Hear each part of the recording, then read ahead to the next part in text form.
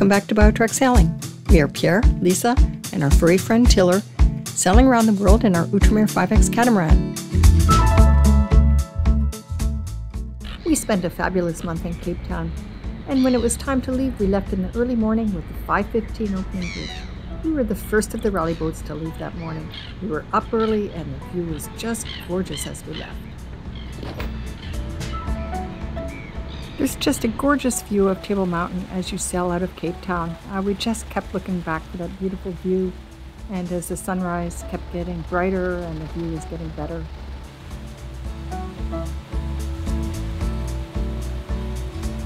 The winds were very light or non-existent as we left Cape Town, but then they picked up during the morning until we had a very brisk breeze of about 20 knots. Sailing along the Namibian coast offers a mesmerizing view of the towering sand dunes that seamlessly merge into the Atlantic Ocean. We sailed along the coast towards Walvis Bay in Namibia, which was going to be our destination. That was the destination for the rally. And then we decided to change our destination. Here's why. We're detouring to Luderwitz. It's supposed to be an interesting town. We'd been thinking about going that anyways, but we heard from two canoes this morning and they have a problem where their head sail's been wrapped around the forestay. So we said we'd duck in there so when they arrive we can help them fix that problem. I've called up the port control on the VHF. Even though it's Saturday, they will be able to check us in. And so we're going to arrive in about half an hour. We had to turn and go upwind, backtrack just a little bit to go there because we had decided maybe not to go there, and then we heard from two canoes and turned around. So that's what's going on here today. Luderwitz is known to be a windy city, but when we went into port, it was blowing 35 and 40 knots. We tried to set an anchor and we just dragged, and then Andy, who's a local who takes it on by himself to help visiting boats to find a mooring, found us a commercial mooring that would hold the boat very securely. We're on a mooring and it's blowing 35 to 40 knots. And my microphone just fell off. Yeah, thank goodness we're on a mooring because it's blowing 35, 40 knots. It's really blowing. It's supposed to be a 100-ton mooring, so we should be good. Two canoes came into port with the head sail flapping and had been twisted around the forestay. And poor two canoes, they completely lost the sail. Anne said it was in good shape and could have been rescued, but as soon as they turned upwind to come into port with the 40 knots of wind, they got shredded into tatters.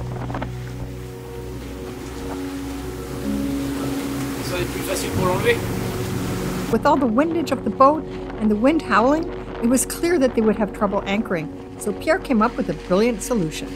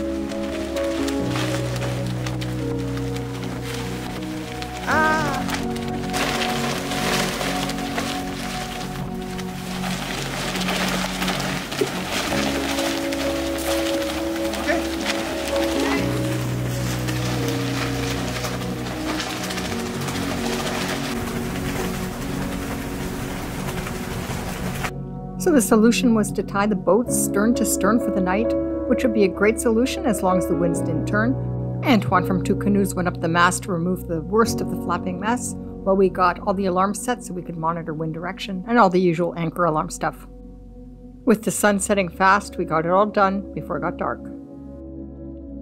Two canoes came on board, and then Pump 3 arrived in Luderwitz just after dark, and we had everyone on board BioTrek for a nice dinner.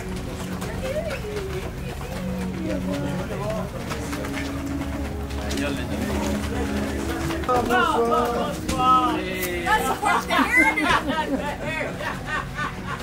Bonjour maman. Ma fille.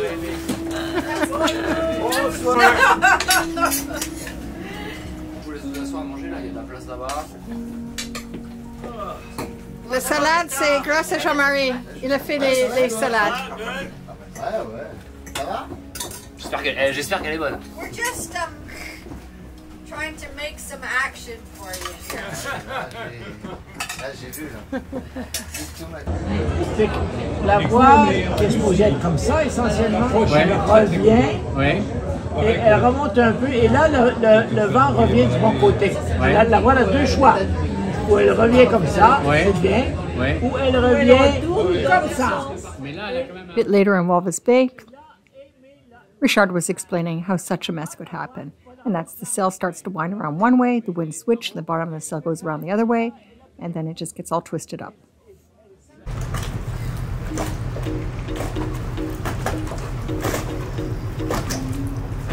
Well, it looks like they're almost done over there. Two canoes waited a day for the winds to calm a bit before getting the rest of the sail cut away, and they managed to do it without any of it falling in the water.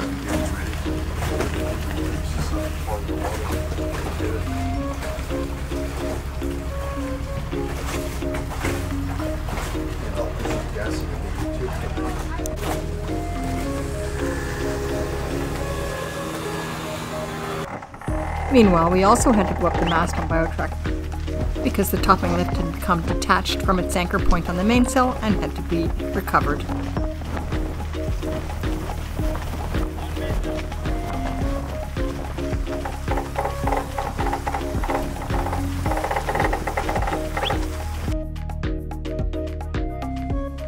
We took advantage of our stop in Luderwitz to visit the town, which looks like a town out of an old Western movie.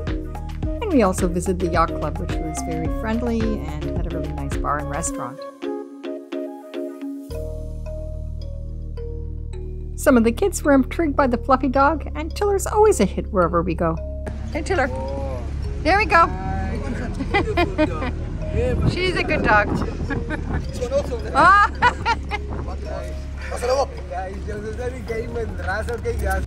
Namibia was once known as Southwest Africa, and it has a history marked by colonial rule and a struggle for independence. It first became a German colony in the late 19th century, a period that lasted until the end of World War I. German architecture marks the period of German rule, and afterwards it became a South African territory. In 1990, after years of resistance and international pressure, Namibia finally achieved its independence, marking a significant moment in its history.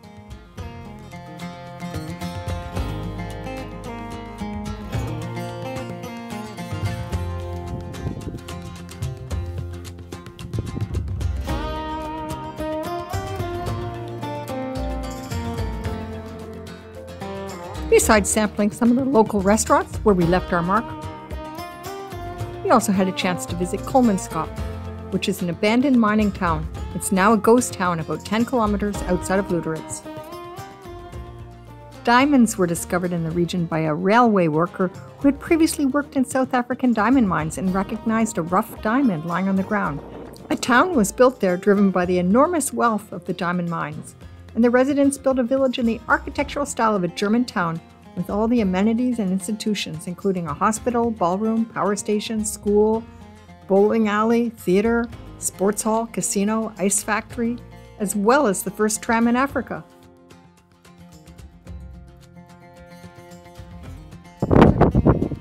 It's a very windy day here, which is why we're covered up, because the sand is blowing in our eyes and our mouth. We were able to wander around the town and in and out the houses that were full of sand.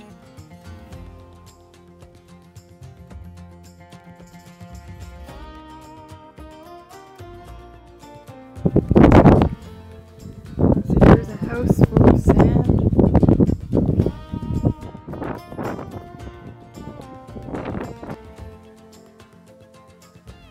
The town was abandoned in the 1930s after the area was depleted of diamonds, and also one of the richest diamond fields ever found had been found to the south of the area, and so that really sealed the fate of the town to be abandoned and lost to the desert.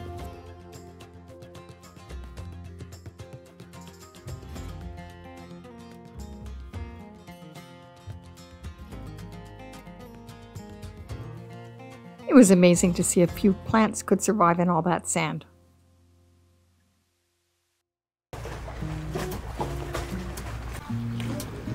Speaking of diamonds, a diamond mining ship came into port while we were in Luderwitz, and it was a sight to see.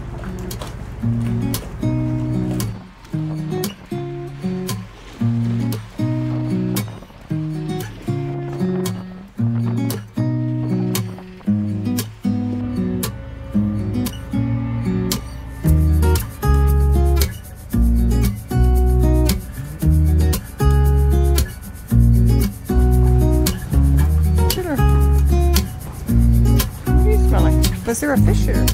Oh no, it's a toy. Time to leave and go on to Walvis Bay. 2 canoes had left earlier in the day, and Pump 3 and Biotrack left about the same time.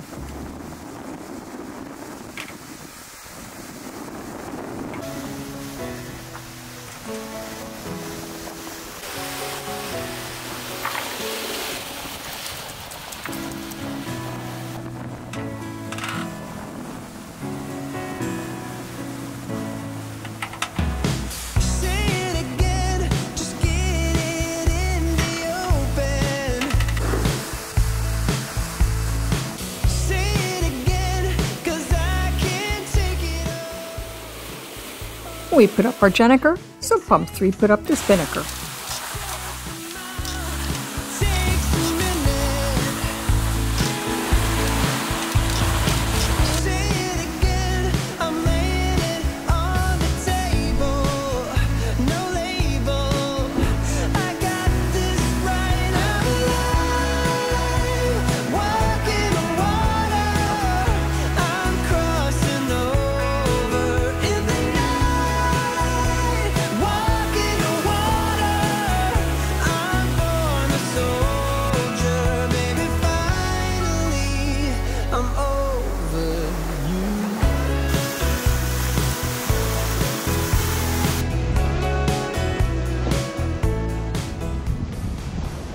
Happy with the way we're sailing. It's pretty smooth, going with the wind, with the waves, and it's just a beautiful day on the water right now. And it is nice to see the pictures of Pum, and it looks like they are going faster than us. It looks like they're getting a little closer. Oh, I guess that means Claire's probably going to want to take a reef out of the main. We'll see.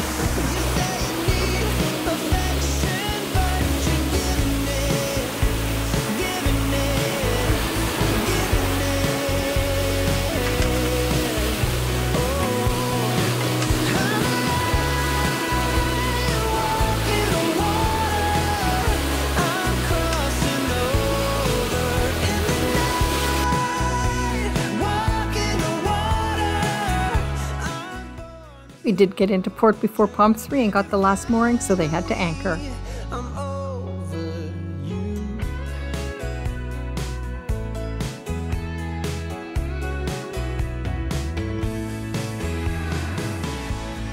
The Walvis Bay Yacht Club is just a beehive of activity on the weekends, with lots of kids playing on the sand and swimming.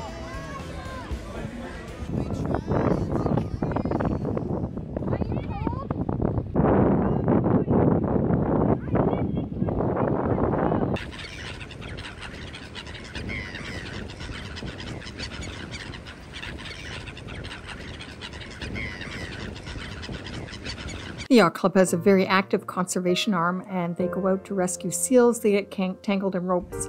So baby seals like to play with things they find in the water, and the problem is then they grow and these ropes are tangled around their neck and it gets tighter and tighter. And last year, this organization rescued over 850 seals. The seals are very resilient. Once the rope is removed, they heal very well. And it was a really interesting talk.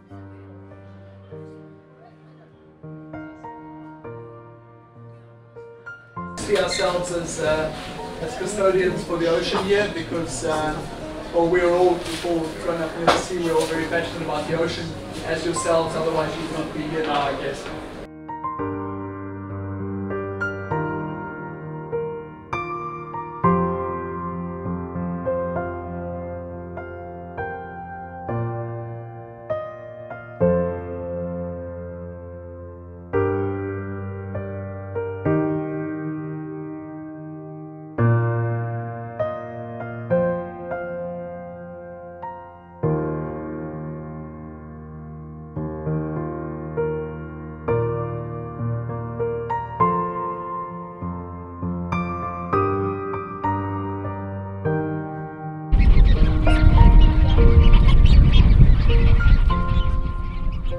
Walvis Bay is an area rich in wildlife, and we went on a tour of the sand dunes in an area called the Sandwich Tour. So that's an area of a strip of land that's sandwiched between the ocean and a salty bay.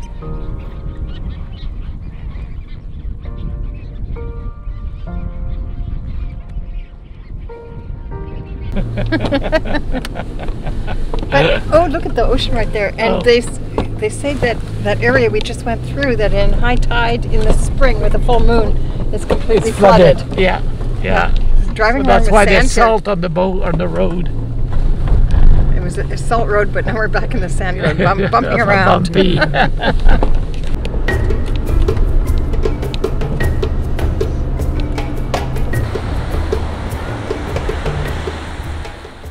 This Namibian desert has a really stark beauty, and it's one of the oldest deserts in the world as it meets the vast expanse of the sea. And look at this close-up of the sand, just a display of colors, and a surprising abundance of wildlife in the desert. On this short trip, we saw hyenas and a springbok.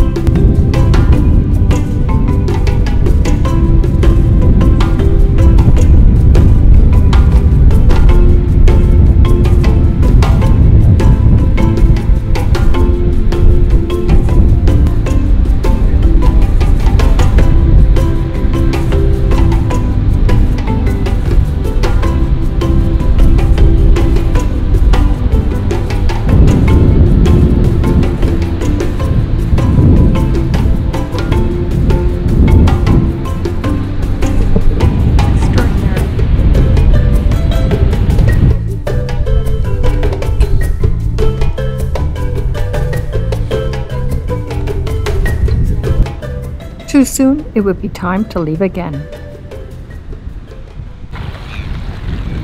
A beautiful sunset on our last night. Well, the sun has set. I'm just saying the sky is gorgeous. Walvis Bay at night.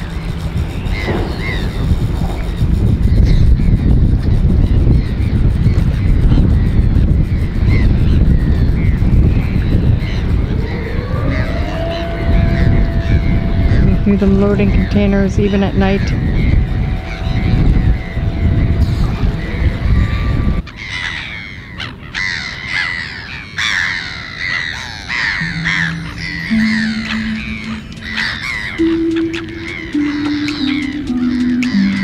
There's a seal right at the back of the boat. We wanted to come up, but we've got the fenders there to keep it from coming up.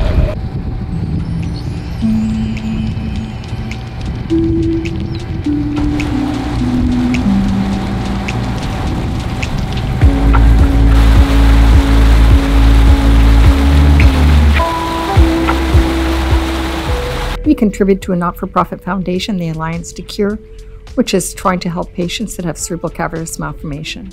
To find out more about it, please visit our website. And if you'd like to contribute also, you can find the link on our website or below.